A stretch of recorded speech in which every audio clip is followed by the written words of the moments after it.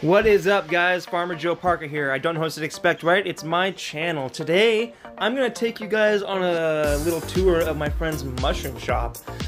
This place is no longer going. I took this footage a while ago, and he told me once he shuts it down, I can post it. So I'm stoked I get to post all this footage that I took, and I hope you guys enjoy it.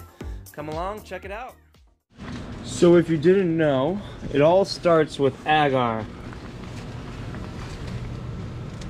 This right here is some spores that are germinating. And these right here are just agar transfers.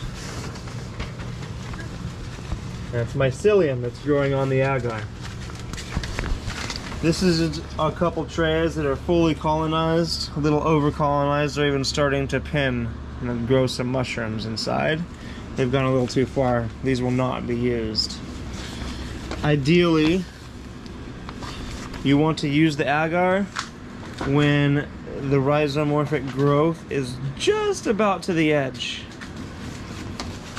All transfers should be done in front of a flow hood in a clean room using 70% isopropyl alcohol, because 90% will evaporate too fast. 70% lets the alcohol stay longer, killing more of the bacteria. These are some spore prints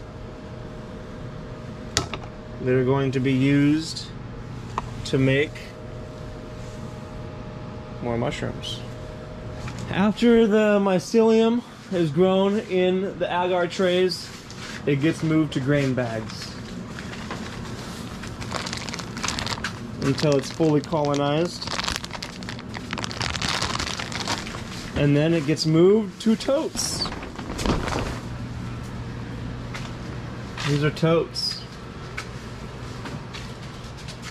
66 quart Sterilite totes.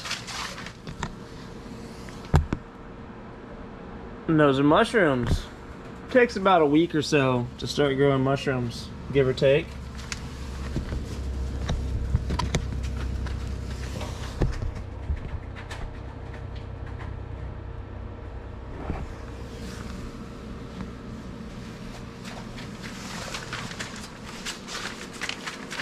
But there is a few mushrooms in here.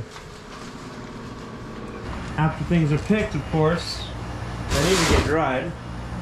So, this is the drying room. Get everything up on racks. Loads them up pretty good.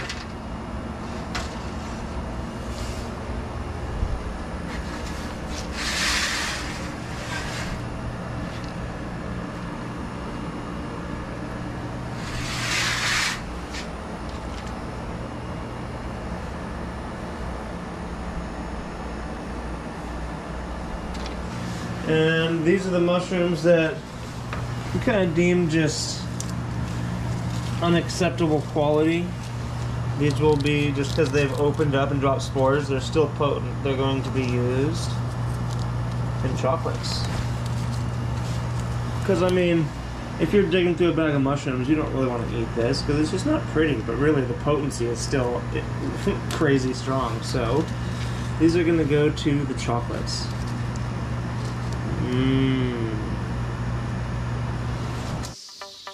Thanks for watching the video, everybody. I hope you enjoyed. This was some cool content from my buddy's old shop, and I wish I could make more, but this is pretty much it for the footage. Give this video a thumbs up, and leave a comment, and subscribe to my channel if you're not already. See you guys next time. Peace.